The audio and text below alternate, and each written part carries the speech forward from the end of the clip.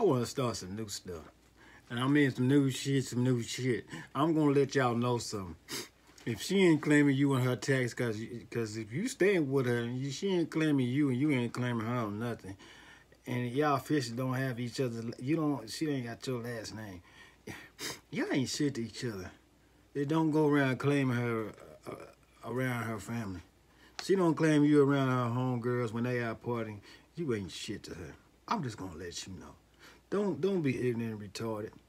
Just don't claim her. Don't claim her part time. You better start claiming her ass full time. You better start claiming her ass full time. She the one be teach you how to match with some of your shit. Some of your shit that you don't know how to match. She be trying to help your ignorant ass. She be trying to get your credit right.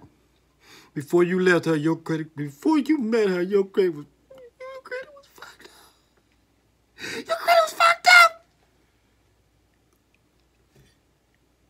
You know them goddamn hospital bills been fucking up your shit.